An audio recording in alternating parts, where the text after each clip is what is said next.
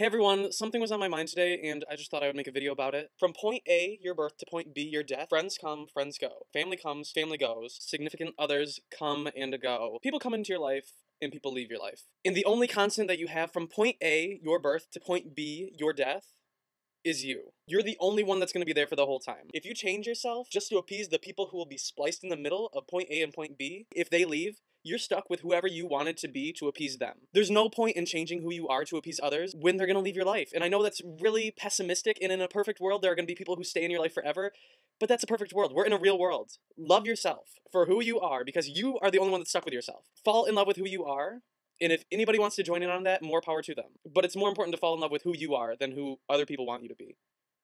That's all. Have a good day.